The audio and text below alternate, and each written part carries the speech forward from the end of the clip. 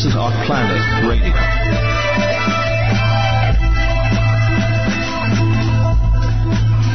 Welcome to another dimension, a dimension of insight. You are entering a place where reality collides with truth.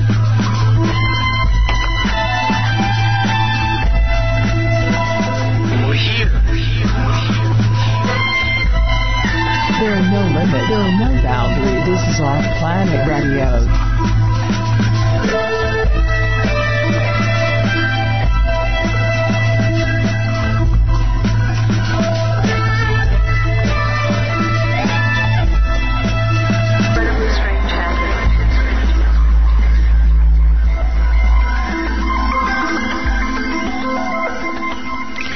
Well, after much ado and great delay, welcome to the live edition of Offplanet Radio. I'm Randy Maugans. It is March the 7th, 2012, and I apologize for the delay there. We had several connection problems getting things lined up, and it's all good now. We are live and streaming on the mighty WSR WolfSpiritRadio.com. The chat rooms are up, and we will be taking calls over the course of the show. So if you have questions or comments for the guest, we will get to that in the due course of this first hour, hopefully. We're going to run 2 hours tonight. My guest is Dr. Joseph P. Farrell. And just a couple of announcements. First off, I want to say thanks. A number of people have hit the donate button on the website at offplanetradio.com, and I want to thank you for supporting our efforts here, for putting some weight behind what we do, and thank you so much for doing that. Also, next week, 2 hours, we will have James Martinez online, and he's going to be talking about cold fusion and the social implications of free energy. James is the spokesman for cold fusion, and some of the things going on around the discovery by Dr. Rossi over in Italy. We'll talk about that. It's highly controversial, and so again, we'll be discussing all of that next week with my guest James Martinez. Coming up the following week, we are going to do a show on the indigo children, crystal children, ascension, things that sound kind of new agey. We're going to find out what that's all about. My guest will be Krista, and I also have a UFO contactee who will be joining me during the course of that program. Without any further delay, I want to welcome my guest. He is a doctoral in patristics from the University of Oxford. He also has a background in physics. He writes on alternative history and science and what he calls strange stuff. His current book is called Apocalypse Theater Part 1, Yahweh the Two-Faced God. We're going to talk about that. We're going to talk about Nazi technology. We're going to talk about a lot of things that play into the arena of the alternative culture. Joseph Farrell, welcome to Offplanet Radio. Thanks for having me on, Randy. Pleasure to be here. It's good to finally get you on the air. I think we've been crisscrossing each other for a number of years. Yeah. And it's kind of interesting how we've overlapped. You've obviously been doing journeyman's work. You've published, gosh, how many books have you published now? It'll be 16. 2 of them out now are with my co-author, Dr. Scott Hart, including the YAHWIST book that you mentioned. And we've got another one in press that should be out in October, November with Farrell House. And I'm working on another one right now, and so is he. So we're busy. Good stuff. You busy guys. You're busy. Yeah. And so, give us your website and anything else you want to put out in terms of contact information, Joseph. My website is www.gizadeathstar.com. That's all one word, all lowercase, and Giza is spelled Giza. And they can get all my books right there off the web store. Good stuff. We're going to talk, I think in the first hour, I want to go maybe kind of spin backwards through your well-connected body of work, because your work is very connected. You begin with the Giza Death Star in 2001 and bring it forward. And right. I think maybe what we'll do is we'll kind of spin backwards in this, because I want to talk to you a little bit about this book, Yahweh, the Two-Faced God, which is part 1, I assume, of a multiple-part series you've entitled Apocalypse Theater. That's an intriguing title to me.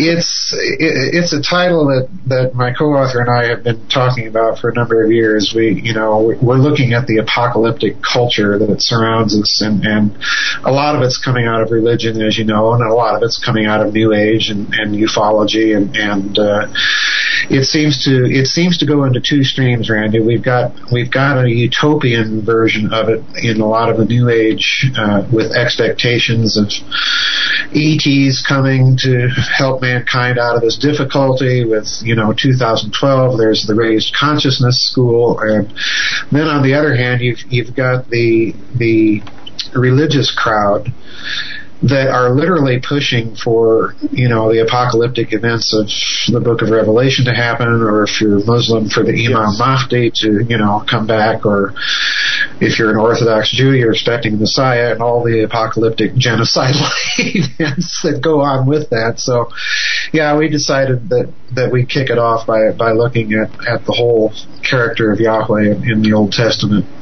Now, in this book, you present a very detailed and fascinating outline of what you call the God Yahweh, the YAHWIST religion, this monolithic, vengeful God of wrath that's pictured in the Old Testament.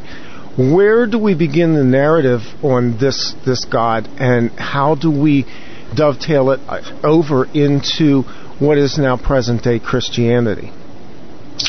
Well, that's a good question, and part of where we begin comes out of the fact that Dr. Hart both had long ecclesiastical experience, and it was for both of us an unhappy one.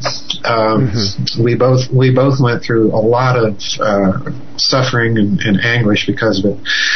And over the years, we talked quite a bit about this phenomenon, and we came to the conclusion that the behavior that we had seen, that had been dished out to us individually, was not just an accident of, badly behaved people.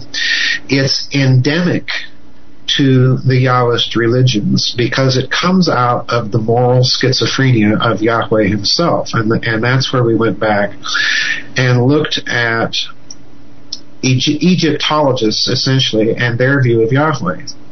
Because, as you say, what we've got here is a moral contradiction. We've got, on the one hand, claims that this is a God of love and so on and so forth, and yet, on the other hand, if you read the Old Testament with anything like objectivity, this God is ordering the Hebrews to go around and slaughter people. And, there's all sorts of crazy, kooky reasons advanced for this in theological circles. But the bottom line, Randy, for us, was that if this behavior were exhibited by any human being, they'd be hauled up for war crimes. You'd have very little difference between the behavior that's described in the Old Testament and the behavior of the great dictators of the 20th century, Hitler and Stalin, Mao, and so on. So this appeared to us to be the place to start, is to show the moral contradiction. And then we wanted to show the problem that results from this, and this is really where we started with the book. The problem that results, Randy, is that you have a division of the social space. Look what we have. We have a claim that a man went up a mountain, had a special message delivered to him personally by someone claiming to be God. So we're initially put into the position that you either have to accept this on faith or reject it. So there's a schism in the social space. If you accept it, then you subject yourself to all the programming that goes along with that moral schizophrenia.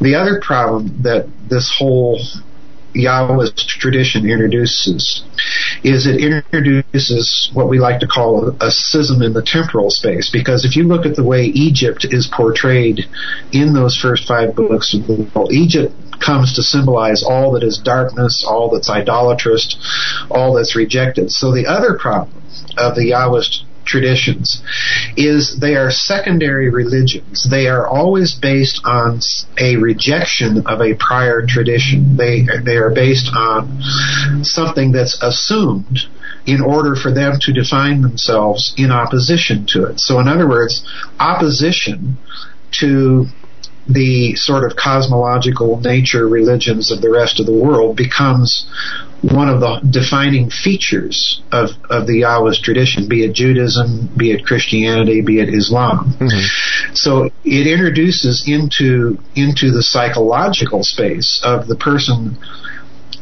joining or practicing one of those religions.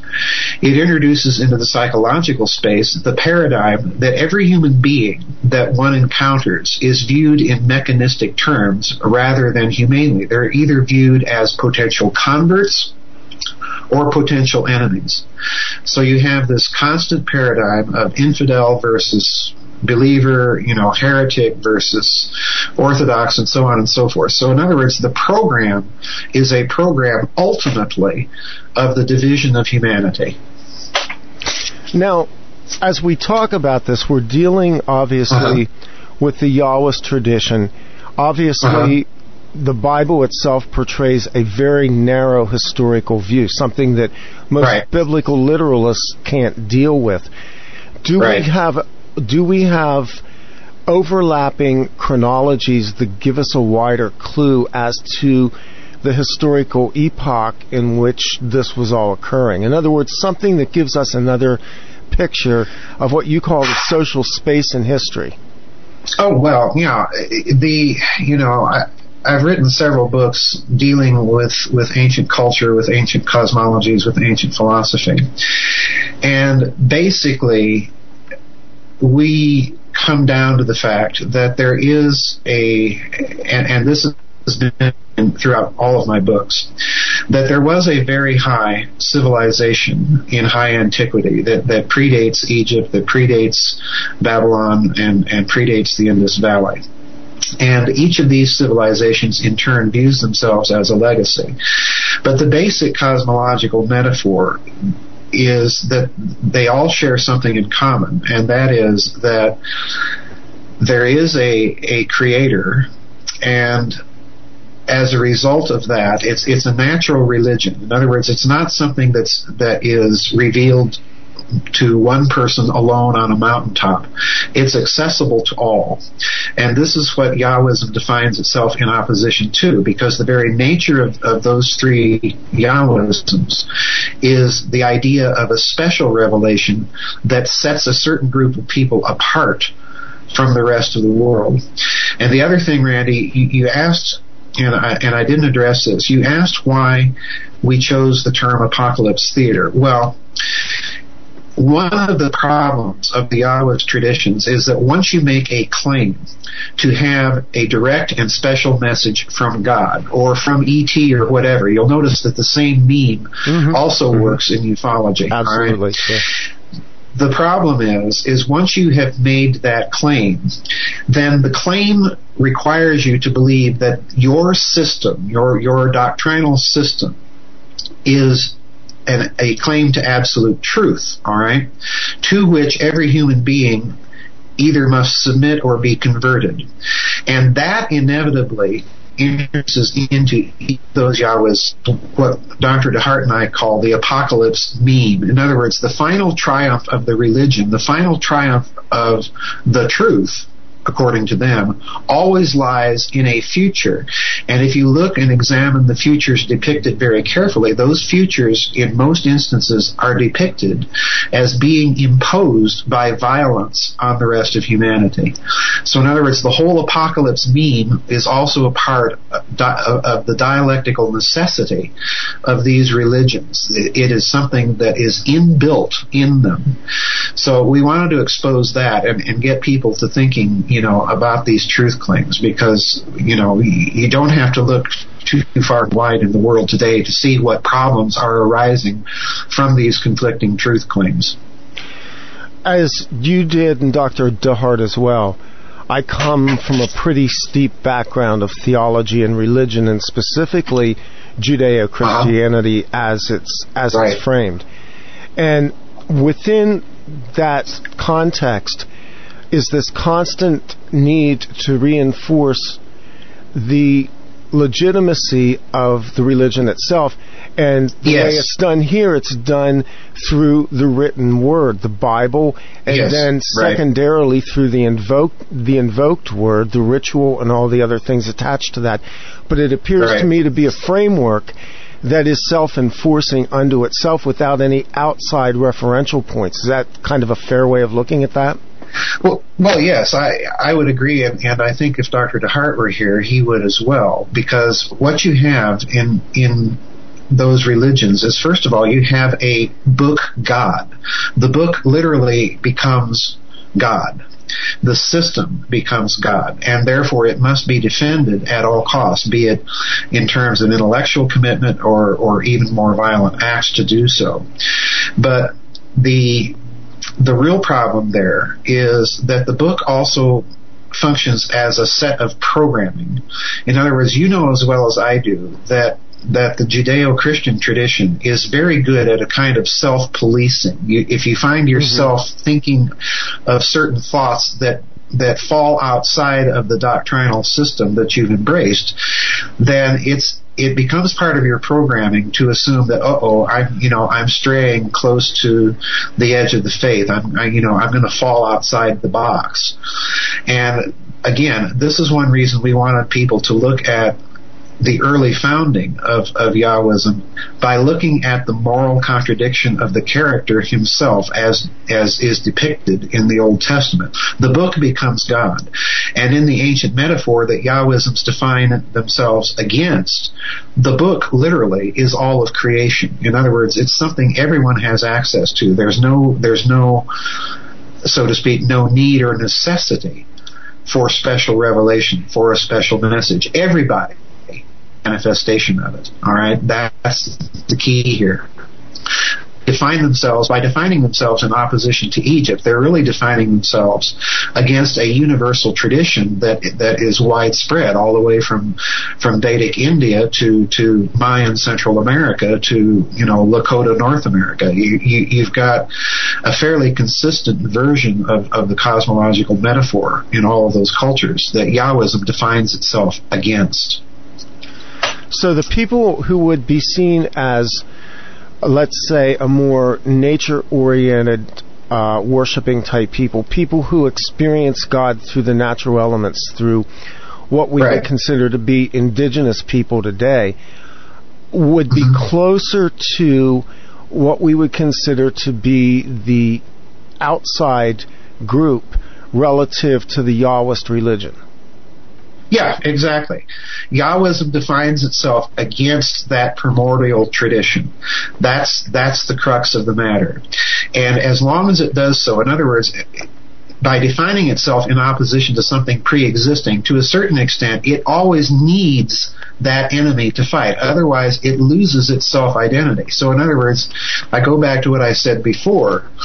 You by adopting this paradigm of belief in a special message from a higher being or beings, you are always in the mentality or mindset of looking at every other human being in a mechanistic way as either a potential convert to your system, to your thinking, or a potential enemy to it. There's no room in your moral compass to treat people with compassion first. Your first thought is of them, where do they stand in terms of my belief system? And you know as well as I do from dealing with Christianity that this is almost an inbuilt habitual response to people. This drive to witness, so to speak, for your faith. It always enters the conversation rather than having a sincere, genuine interest in someone else as a human being. In your studies of this, and I'm relating now specifically to this thing we call the Bible, Right. Does it appear that there are numerous gods mentioned in the Old Testament and that there was simply a dominant god which took over at some point? Well, that's a very good question. There is a school of thought in biblical scholarship, Randy, out there right now that does indeed take the view that the Hebrews had a whole council of gods, and you don't have to look very far if you know the ancient Hebrew. Right. The term Elohim, which is used for God, is translated that way in most English translations. Well, the word Elohim literally means gods. The ending of that word, the him, is a 3 or more plural ending, and that incidentally is the term that's used in Genesis chapter 1, verses 26 and 27, where yes. God says, let us make man in our image. Well, quite literally, what it's saying there is the gods are saying, let us make man in our image. In other words, it's a real plurality. It's not a plurality of royalty or anything else. There's a biblical scholar out there right now by the name of Dr. Michael Heiser that has taken this view. So it is something that biblical scholars are aware of. Right. He's talking there about the divine council, where the divine council. I think he stopped short of a designation of them as gods, but more as like this advisory council. And we've had people on the show who have articulated a number of different things, including the idea that yes, there is a pantheon of gods that were co-creators within the cosmology of what we would consider to be the singular creator. Right. There is a long Christian patristic tradition that essentially takes a similar view. So, it's nothing new. Mm-hmm. What the real question I think that you're addressing there is, where does Yahweh fit into that picture? Yeah. Well, if you look at his behavior, can you really sit down and say what morally distinguishes his behavior from the behavior of Satan or Lucifer? And when you get right down to it, if this is a fascinating to explore. If you get right down to it, who ordered more executions and murders and genocides in the Old Testament? Mm-hmm. Yahweh or Satan? So in other words, if it's true that you know someone by their fruits, then what does this say about this Old Testament God? If it is true that, Christ actually spoke the words, you are of your father, the devil, and he was a liar and murderer from the beginning, then what does that really say? The church has wrestled with that, and there have been theological responses to that little conundrum that range the whole board. But most of those responses, Randy, ignore the basic problem, and that is this moral schizophrenia. So, in your book, you talk a great deal about opposition to the metaphor. Can you explain a little bit about what the metaphor is? Because you seem to you capitalize it, and maybe it gives us a place to kind of understand this opposition, and also kind of a context to frame this in. People who don't have a background in theology, Joseph, and you have among us a great deal of learning. I've spent a lot of years in this, and I have to admit that when I bump up against this, there are a number of quandaries that present themselves in identifying the context. Right. Well, the metaphor is something that I've written about all the way back, really, to a book called The Giza Death Star Destroyed. I wrote about it again at great length in The Philosopher's Stone. Dr. Hart and I wrote about it in greater length in Grid of the Gods. Obviously, we incorporated it into Yahweh, the Two-Faced God. And again, we wrote about it in our book that's coming out this fall called Transhumanism.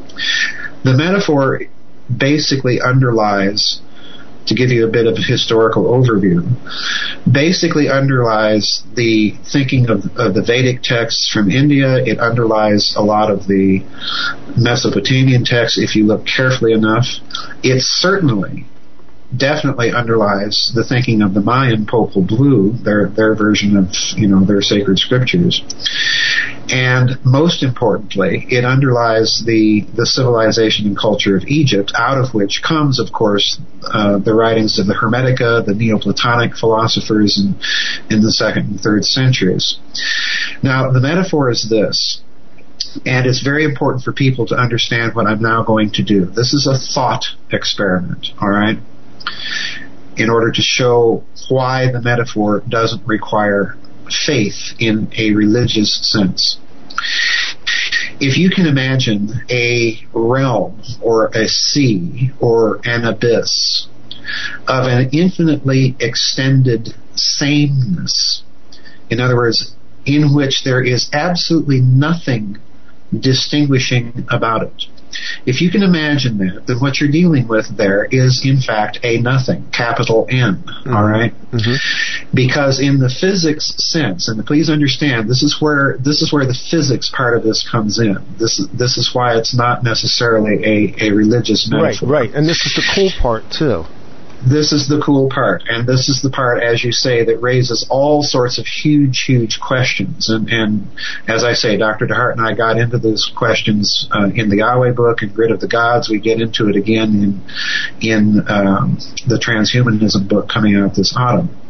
When you imagine this infinitely extended nothing, in physics terms, you are dealing precisely with nothing, because for something to be an object to science, to physics, it must be distinguished. It must have some distinguishing features, all right, to be an observable object. Mm-hmm. So we've got this infinite nothing, and obviously, when you're saying this, you're also dealing with something that lies wholly outside of space and time, all right?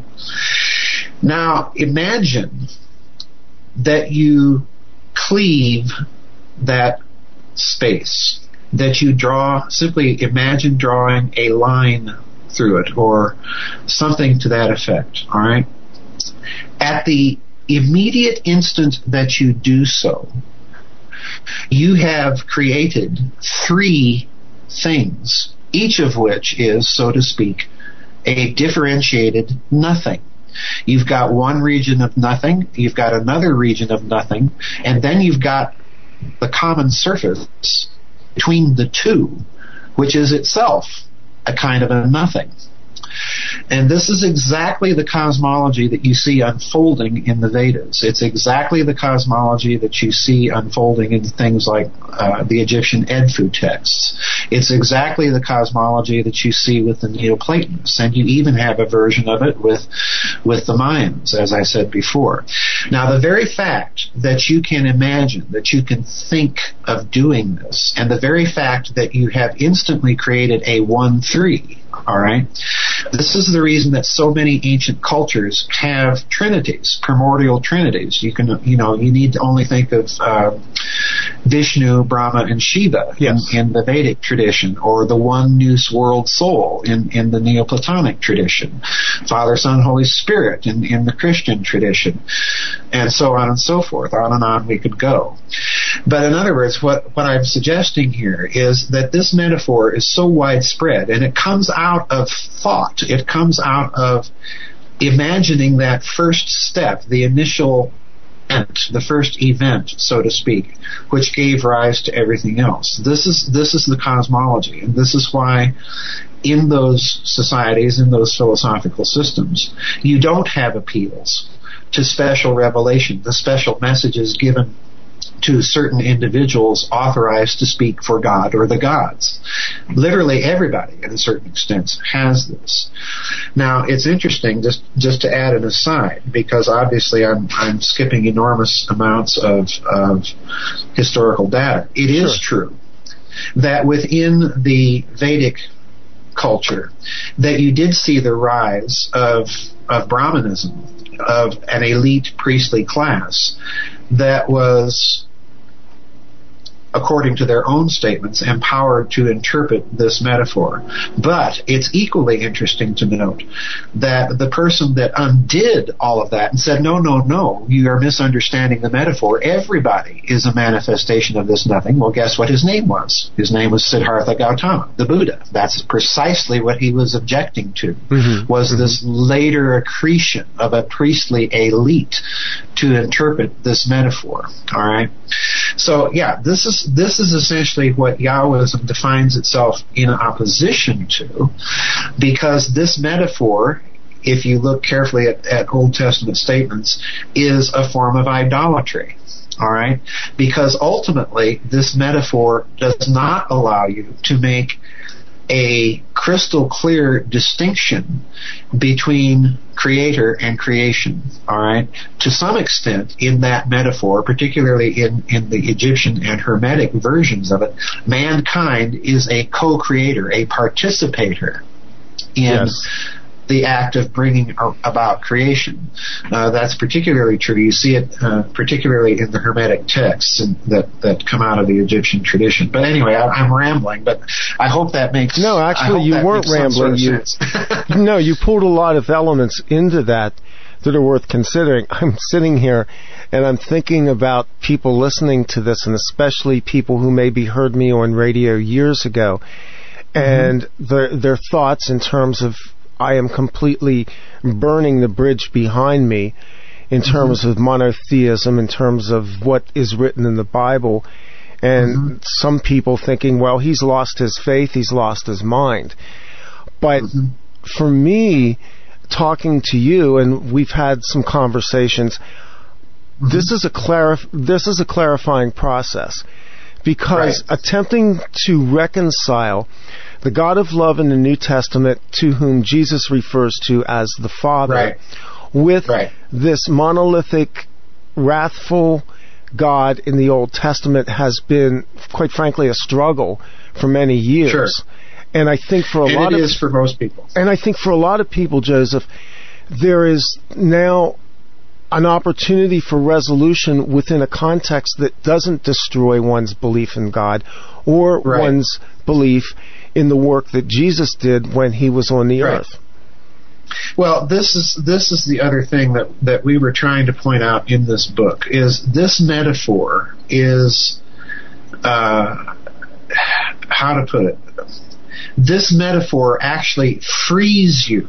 Once you understand the very, very high mathematical explicitness of the metaphor, and you'll note that in the Yahweh book, we actually couch the metaphor in formally explicit mathematical terms, all right? And the reason why is to show that it can be put in those terms, all right? Now, once you've seen that, then you can look behind the texts, from the Vedas to Mesopotamia, to the Hermetic text, to the Neoplatonists, to the Christian fathers, to the Mayan Popol Vuh. You can look behind all of the religious language of various textual traditions and see that, in fact, they're talking about the same thing. In other words, the metaphor frees you from the book God, frees you from making a book or a system God. All right? And it allows you to see its occurrence in all cultures, because it quite literally does exist in almost all human cultures. Most of people who have been raised in the West in the form of Christianity that we would refer to as fundamentalism or evangelicalism have been raised to believe that it is heresy to consider so-called, quote, pagan, unquote, religions as co-equal in some way. These are to be considered by those faiths as the heathen. They are either to be converted or to be ostracized or ultimately to be destroyed. Right. Well, again, I go back to what I've said previously. That mentality comes out of the moral schizophrenia of adopting the character of Yahweh and the text that depicts that character as your God. And please understand, Randy, that what happens when people do this, like it or not, is they enthrone a text. They enthrone their system as God. All right? They're more about defending a book than about understanding the illumination within their own heart. All right? Now, you raised the question of the response of Christianity to the metaphor.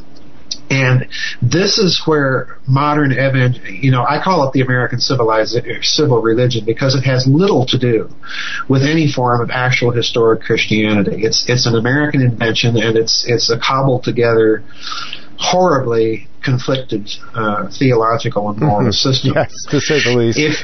If you go back to the early church fathers, I'm thinking of people like Anaxagoras or Justin Martyr or even Clement of Alexandria, people like that.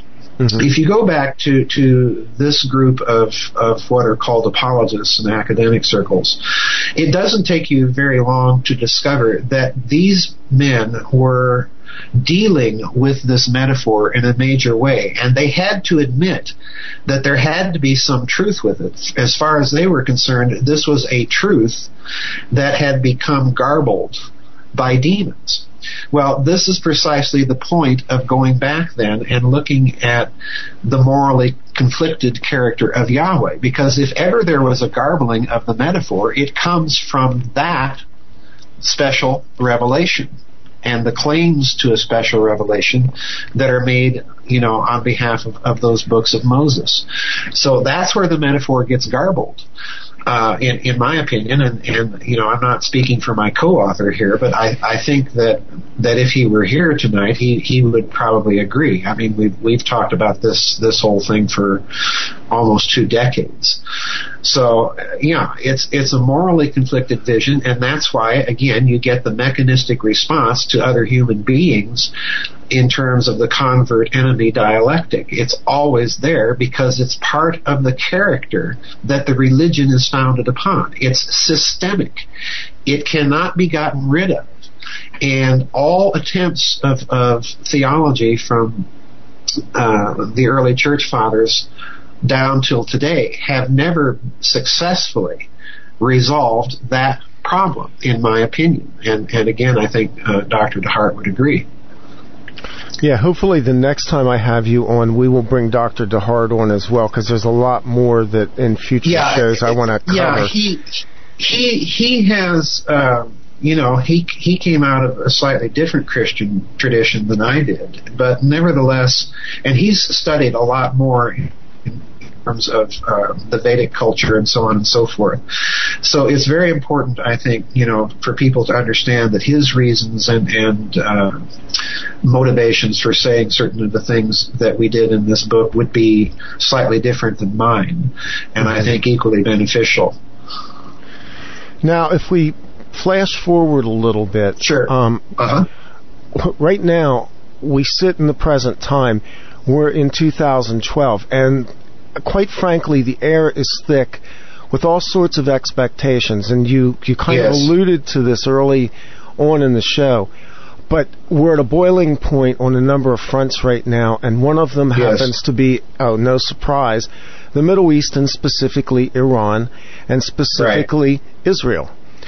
Right. And the expectations wrapped around this are so rife with danger. My words fail me. And for years, on my other radio shows, I have assailed those who held to Zionist beliefs based on the very system that we're talking about. My missing link at that time was that I was still trying to reconcile a set of, let's just call them 2 data sets that didn't match. Right. And for a lot of people who will hear this show later on, because it will thread through different networks over the time as it goes out, I've been in this state of distress over this. How did we get to this point? How do we resolve this? How do we bring the world to a place where it's not on the verge of war because of the three YAHWIST faiths? And we have, right now, I mean literally a hair trigger sitting in the Middle East. And a lot of it is because of the extreme factions of Zionism, Christianity, and Islam. All right. Yeah. And again, I can understand why your words fail, because this is such a huge topic. And Dr. DeHart and I did get into it in that book, but certainly not in anywhere near the depth that it could have been done. Let's first of all look simply at the historical Christian doctrine versus the modern American abomination of dispensationalism in particular, and in particular the rapture doctrine, because this is playing and fueling a big part of the American geopolitical response to the Middle East. All right? In historical Christian doctrine, and please understand, when I use that term, I'm not talking about the Baptist religion, the believer's baptism religion. I'm talking about Roman Catholicism, Eastern Orthodoxy, Anglicanism primarily. In other words, those churches that can claim and do show an actual historical pedigree dating back to the early apostles. Within that body of doctrine, the doctrine of Christ, if you examine the writings of the church fathers, is that Christ is consubstantial with all men. In other words, by the claim that God becomes man when he dies and rises again on the cross, that is a sacrifice that affects everyone in all times and in all places, bar none. All right? That means, as a result, that in classical Christian teaching, there is an absolute, once for all, final abolition of any special claims of the part of Israel being the Jewish people as some sort of special vehicle chosen by God. All right? And therefore, there can be no return whatsoever to any Old Testament system of sacrifice. All right? Now, when we go to the rapture doctrine, this is exactly what is being claimed in the claim that the church is going to escape the suffering of the tribulation, which is a massive misreading of Scripture. And with that claim, when the church is taken out of the world, they fall back on a reinstitution of the Old Testament sacrifices and the special privileges of Israel. And that, of course, precedes the coming of Antichrist and so on and so forth. Sure, yeah. In their interpretation of Daniel and Revelation and some other texts. Right. Now, the whole problem is, first of all, this is all based, again, as you know, we discussed before, even in the classic historical Christian position, this is all based on the character of Yahweh and the moral contradiction therein. Because even in those systems, you have the requirement that mankind owes God an infinite debt but can't pay it, and only God can pay it, therefore God becomes man, and God slaughters himself, quite literally, to pay off this debt. So in other words, in the system, it reduces again to a mechanistic view, because what does this make God? It makes God a banker balancing account books, all right? And the whole drama of the life of Christ, as depicted in the Gospels, is nothing, therefore, other than a stage play, an account juggling trick to make the books bounce. All right, and that sort of defeats the idea of God being a loving, forgiving God if He can't forgive anybody without requiring the slaughter and sacrifice of His own Son by torture and execution. The system. No way no way you approach this system can you avoid this inherent moral contradiction. As long as you canonize the character of Yahweh and therefore canonize certain texts as your authority, as your program, this moral contradiction cannot be avoided. So you ask the question, how do we step back from this apocalyptic abyss? Well, in the end of the book, Dr. Hart and I say essentially that it's not so much the idea of God that has to go. It's the idea that you make the equation God equals Yahweh. That's the problem. Because once you've accepted that, then you've opened yourself up to the truth claims either of Judaism or of Christianity or of Islam. That's the problem. So that's why we spent so much time with that metaphor, to show that the metaphor of that primordial trinity, that 1-3 producing three entities, there is your metaphor of love right there. And if it's capable of being presented in the Vedic context, or in the Hermetic context from Egypt, or in the Neoplatonic tradition, or in the Mayan tradition, if it's capable of being presented in any sort of philosophical way, then you don't need a special revelation in order to believe in it. That's the key right there. I guess I hope that made sense. No, you planted so much out there, and if I was going to be a good talk show host, I would have something to just follow that up on, but I'm sitting here and my head's spinning, because we have, I guess where I'd like to go with this is, sure. Was there an attempt in fusing together these old Hebrew manuscripts, which, are not as old as most people believe them to be, onto the New Testament, so-called, and putting it into this book between black covers called the Bible? Was that all an attempt to fuse together these two, what they call dispensations, in a way that theoretically they would harmonize, and we would somehow reconcile the schizophrenic Godhead that we have?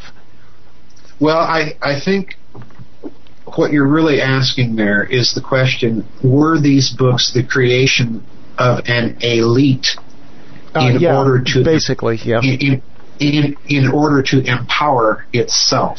All right? Yeah. Now, we've been talking on the implicit assumption that the character of Yahweh, that there is a real character that was behind all of those Old Testament stories. Mm-hmm. But now let's assume, for the sake of argument, the opposite point of view. Let's assume that the character was made up. All right?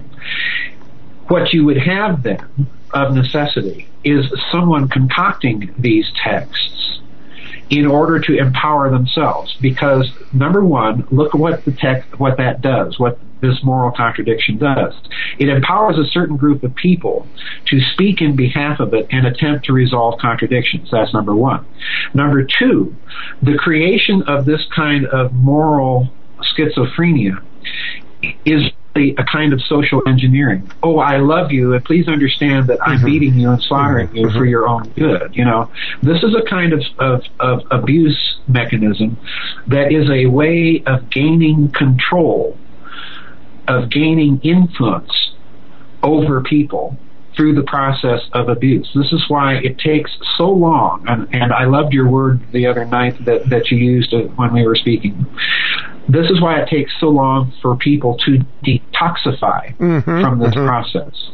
Yeah. Because it is a technique of social engineering. It is a classic technique used by elites to empower themselves by putting out two mutually contradictory data sets and then proffering a synthesis of those data sets. And this keeps going on and on and on. We know the process in secular terms as the Hegelian dialectic, thesis, antithesis, synthesis. Well, this is exactly what you have in those texts. You've got a thesis and then antithesis. You've got two contradictory moral data sets that the elite can then manipulate and keep themselves in power. So, yeah, do I think that that is a possible hypothesis for the origin of these texts? You betcha. And I'll go even further, Randy, and say that if you look carefully at the statements in the book of Ezra, for example, after the return of the Hebrews from the Babylonian exile, you can see evidence in the statements there that there is something going on the part of the priestly elite to codify and systematize the Jewish religion, and that certainly would have included their texts. So is it possible? You betcha. Now, you asked about the New Testament, and I don't want to get too much in detail, but if you look at two things in a very broad fashion, I'm not trying to get nitpicky and into all sorts of pettifogging details here, but if you look at two things in the New Testament, you have essentially a kind of quasi-hermetic expression in the Gospel of St. John, and to a lesser extent in some of the epistles. And then you've got the reassertion of YAHWISM with the Synoptic Gospels, which attempt to tie the life of Christ more directly back to the Old Testament. Yes. And even more importantly, you have this character by the name of Paul, all right, whom we are asked to believe was given a special revelation all by himself, out alone on the road. No second witness, no third witness. Yeah, right, exactly. We're asked to believe that this man was given a special revelation alone on a road, kind of like George Adamski out in the high desert of California with his aliens, all right? Yeah. And on the basis of this, if you read the epistles attributed to Paul, what you see there is a systematic re-Yahwisizing, to coin a word, of the life of Christ. Now, I am dying to share the insight of my co-author, Dr. Hart, concerning who he thinks Paul was. But I think it's clear that here we have a case that could be made that, again, something may have been co-opted by an elite attempting to keep this metaphor plugged up. Because if the metaphor ever really fully breaks out into the open, as it almost did in a complete fashion during the Italian Renaissance, if it ever breaks out into the open, it's a huge threat to these entrenched religious systems and their empowered elites. I mean, my word, you only need to look in the Renaissance period at how men who were championing this metaphor, Tommaso Campanella, Giordano Bruno, and people like this, were either imprisoned or burned alive. Yeah. Because they were a threat to the entire system. So we sit here on the precipice of this 2012 juggernaut. Yes. We have a ruling elite in the world, and we're going to talk about this in the second hour a little bit more under another context, but we have this ruling elite which have been empowered and enshrined as a result of a monotheistic religion, be it Judaism, Christianity, or Islam. And they're competing forces, but they seem to be a control mechanism of the same type. And they're just simply warring for which particularly brutal form is going to win. And we have this apocalyptic theater, and this is brilliant. The title of this book grabbed me right away, because for a long time I thought, this feels contrived. It feels artificial. It's alien to the nature of man. It is. We were created to love one another.